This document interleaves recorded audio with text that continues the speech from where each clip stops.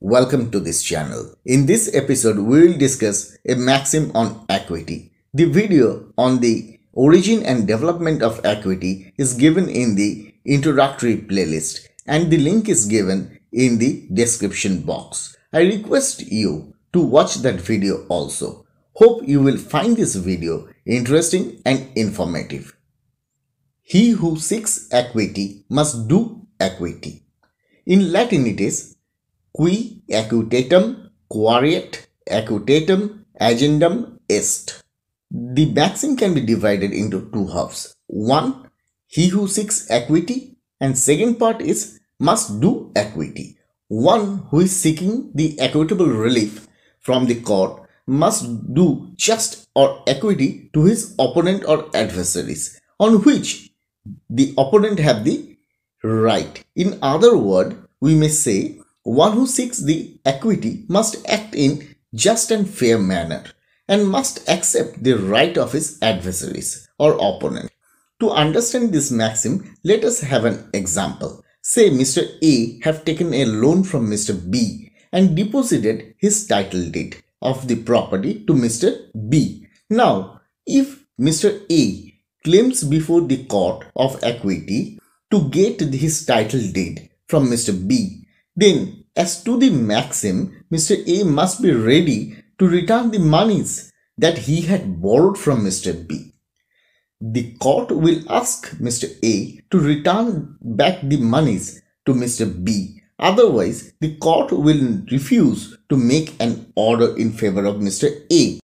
The application of this maxim can be found in 1. Doctrine of election, 2. Illegal loans, 3. Consolidation of mortgage, 4. Equitable estoppel, 5. Set off, 6. Wife's equity to settlement, 7. Notice to redeem mortgage.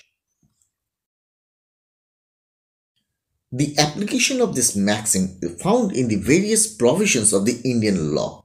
1. Section 19A of the Indian Contract Act. The consent in an agreement was given under undue influence. The agreement is voidable and it is void at the option of the party so caused. As the maxim, the party so demanding void have to refund the benefit that he had derived from the other party under such contract or agreement. 2. Section 35 of the Transfer of Property Act. This section speaks about the election doctrine based on the principle of approbate and reapprobate. 3. Order 8, Rule 6 of the Code of Civil Procedure. The concept of equitable set-off is accepted in India, and for the legal set-off is embodied in the Code of Civil Procedure. 4. Section 30 and 33 of the Specific Relief Act. These two sections are based on this very maxim. If one takes the benefit, will have to return the benefit to the adversary, on which the opposite party or adversary have the right. On cancelling an agreement for sale, the vendor have to return the earnest money that he had received from the intending purchaser. At last we may say, it is an enforceable conviction in the rule of law. There are many cases decided by the Indian judiciary on the basis of this very maxim. Some of them are 1. Uberrima Barua versus Union of India and other, Supreme Court 2007. 2. Man Singh versus Maruti Suzuki India Limited and other, Supreme Court 2011. 3. Sita Sundari Barmani versus Baroda Prasad Roy Chaudhary, Calcutta High Court 1923. 4. Debashish Chakravarti versus Axis Bank, State Commission, Calcutta. 5.